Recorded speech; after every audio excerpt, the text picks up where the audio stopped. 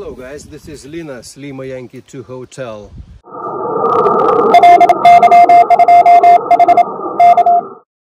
I have made with this antenna thousands of QSOs, and the main advantages is it's sturdy, it's reliable, it's got a quick mount, which is very important, and it's pretty effective, despite being just a 5-meter whip,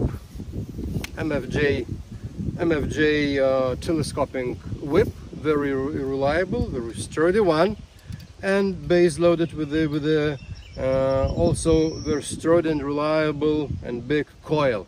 It's important for the coil to be sturdy, reliable and big.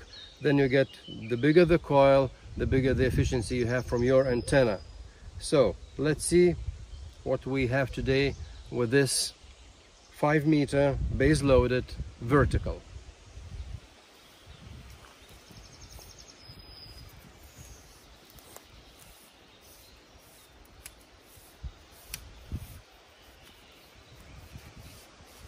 So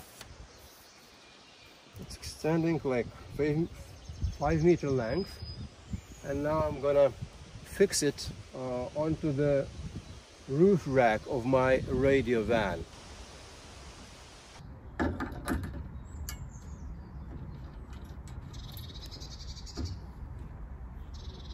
Counterpoise wire, it's obligatory.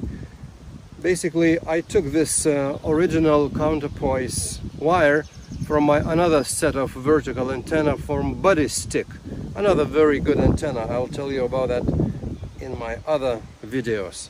So, but this is essential. You need to have the counterpoise because this is a vertical, and you need to have the other shoulder for the radio waves to get effectively radiated.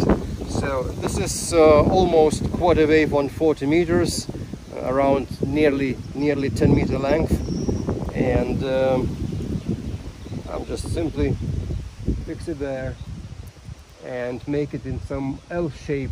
This is actually resonant, and you can, if you are really very, so to say, purist, you can try to adjust the length of the counterpoise wire to get the best SWR. But I usually don't waste time for that. I'm adjusting my SWR with the tap on the coil, and I mean, in most cases it's okay from 40 and up. This is the RF choke. It's important when you operate in the field. It's important to have one because it helps to prevent RF in your mobile shack. It's an MFJ RF choke balloon, very simple, very reliable, well sealed, and I use it for many years, and it's still running well. I will connect it beneath the coil from the coax connector on the coil, and then to the piece of cable which goes into my shack inside the radio van.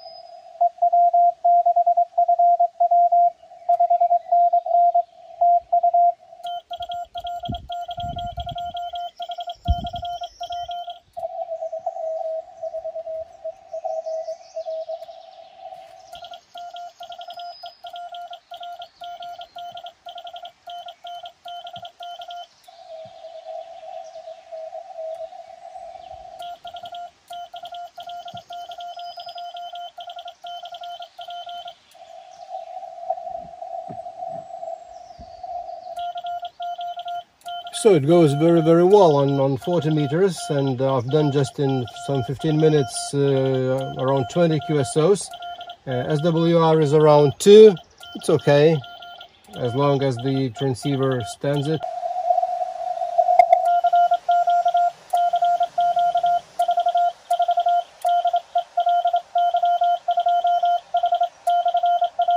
And there's no antenna tuner this time.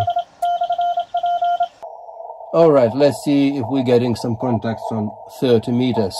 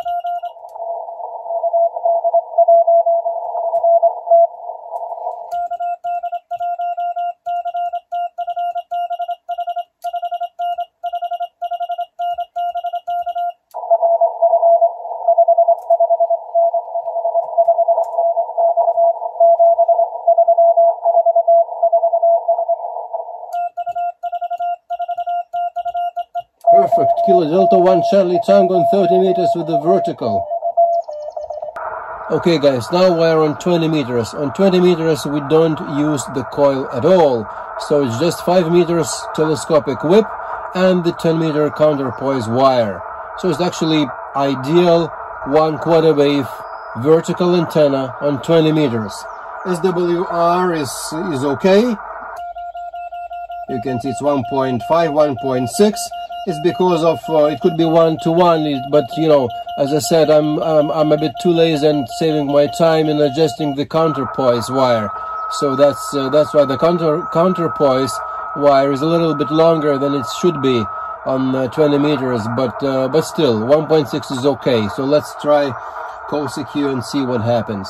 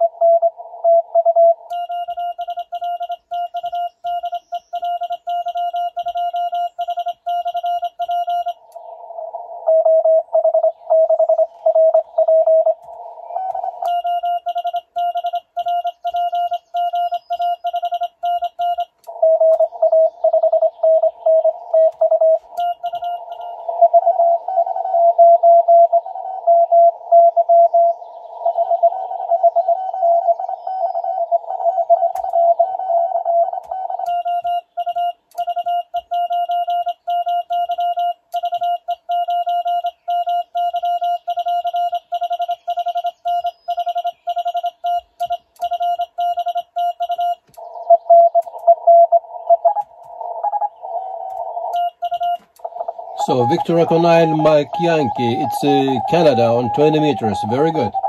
We look at the reverse beacon net to see who is receiving me how.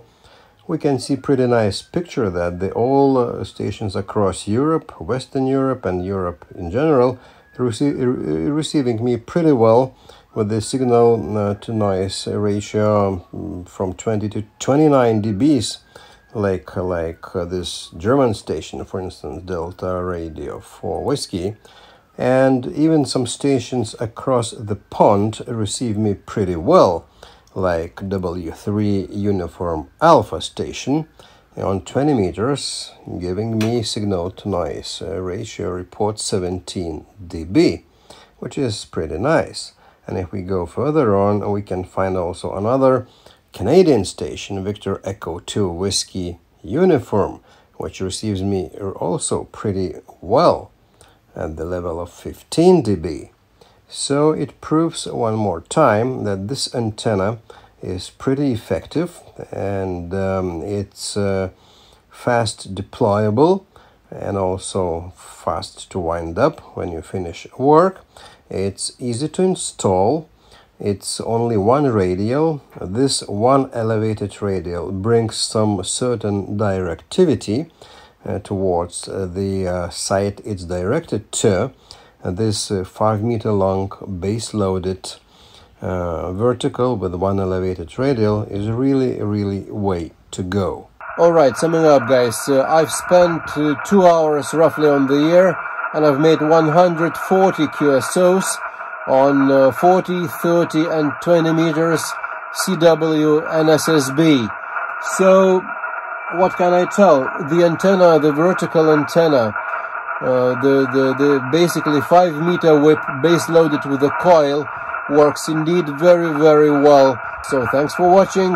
Subscribe, make your comments on your antennas you are using outdoors. Maybe you're using the same verticals, the same coil loaded.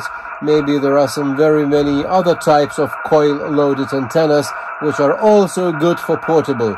So I think anything is good for portable if you go outdoors. So 73, good luck.